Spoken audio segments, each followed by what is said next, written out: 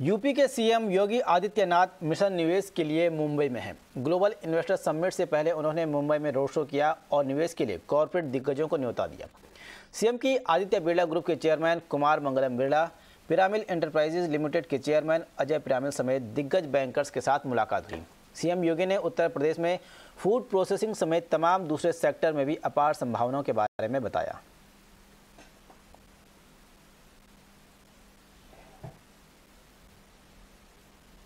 Uttar Pradesh food processing का एक बहुत बड़ा हब बन सकता है।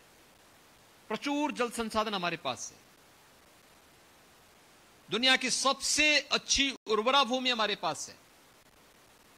डेयरी सेक्टर में अनंत संभावनाएं उत्तर प्रदेश के अंदर है। आम जनमानस जो अपने रूट्स को भारत के अंदर ढूंढने का प्रयास करता है तो उत्तर प्रदेश वह भूमि के रूप में उन सबके सामने एक उज्जवल भविष्य की तस्वीर प्रस्तुत करते हुए दिखाई देता है। और उस उत्तर प्रदेश की धरती से आज आप सबको आमंत्रण देने के लिए मैं विशेष रूप से देश की इस आर्थिक राजधानी में आपके बीच में आया हूं। आप सब उत्साह के साथ यहां पर आए हैं, ये मुझे आनंदित भी कर रहा है और हमारी पूरी टीम को आगे बढ़ने के लिए प्रेरित भी कर रहा है।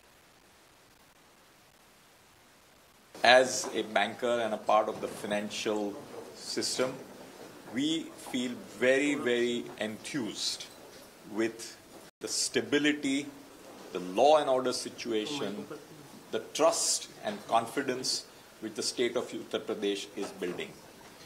As a state which is, if it was a separate country, the 5th largest country in the world with 25 crore people, is dramatically transforming.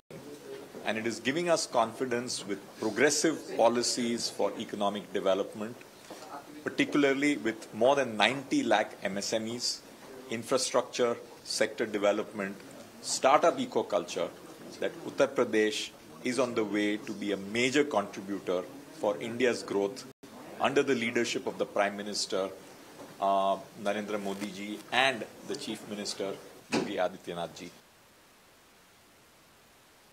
See, the way UP is now coming up in terms of the safety and security, this actually enhances the confidence of all the industries and the community who are interested in investing in any such place. So I think to that extent, the way UP has transformed itself in the last couple of years, they have invested well in the infrastructure. The infrastructure creation which has happened in UP is remarkable, both in terms of road and as well as in terms of the availability of power. So I think these are the very two essential ingredients for any industry to set it up their units in such locations. सूत्रों के हवाले से बड़ी खबर मिल रही है। फरवरी से railway गति शक्ति कार्गो एक्सप्रेस शुरू करने जा रहा है। रेलवे 20% कम